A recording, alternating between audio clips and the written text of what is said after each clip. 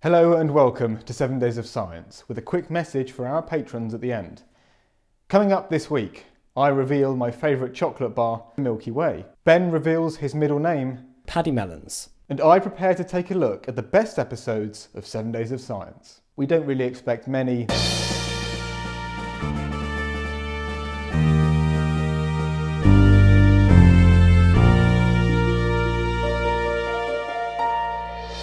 Starting off the news this week, probably the biggest science news of the month.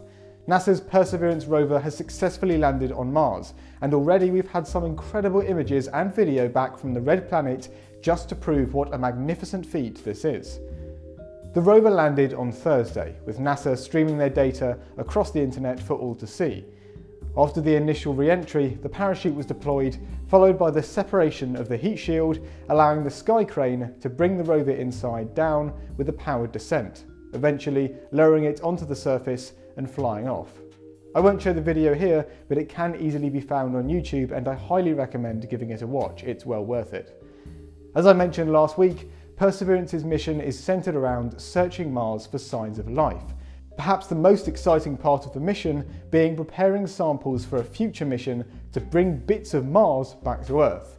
That shouldn't overshadow the rest of the mission though, and seeing what discoveries the Perseverance rover will be able to make in the next few years is going to be fascinating.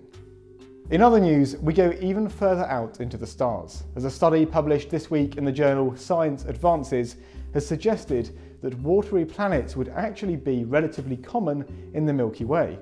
The researchers used computer modelling to calculate the way in which planets form and what forms them and in what order. They found that ice may have been a part of the process very early on, meaning that it's far more likely that other planets have water on them in a similar way to Earth, increasing the amount of planets in the galaxy that are suitable for life. And now over to Ben. How are you, Ben? Thanks, Doug.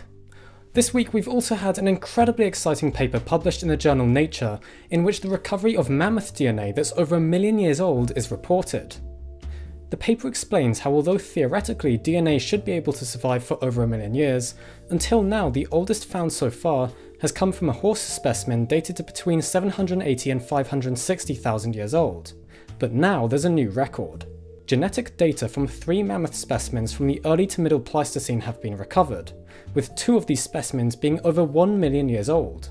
The results of analysing this genetic data also reveal something very interesting. 2 distinct lineages of mammoth were present in eastern Siberia during the early Pleistocene, one which gave rise to the woolly mammoth, and one that was previously unknown but was ancestral to the first mammoths that colonised North America. Not only this, but the research finds that the North American Columbian mammoth appears to have originated from a hybridization between these 2 distinct lineages during the Middle Pleistocene. So some absolutely fascinating research that illustrates how important and useful paleogenomics can be for investigating ancient animals such as these.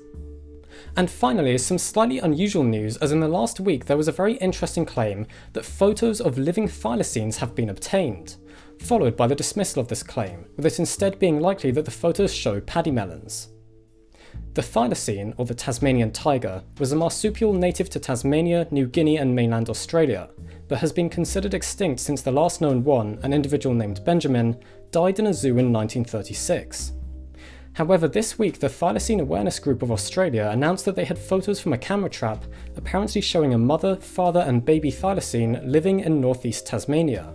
The photos were then sent to the Honorary Curator of Vertebrate Zoology at the Tasmanian Museum and Art Gallery to be verified. However, he concluded that the photos most likely show pademelons, not living thylacines.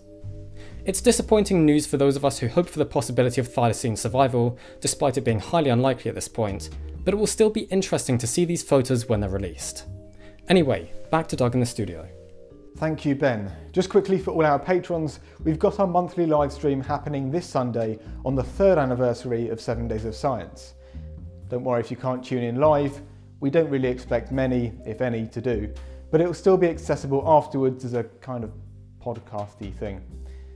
That's it for this week's 7 Days of Science. I do hope you enjoyed it, and as always, we'll see you next Wednesday.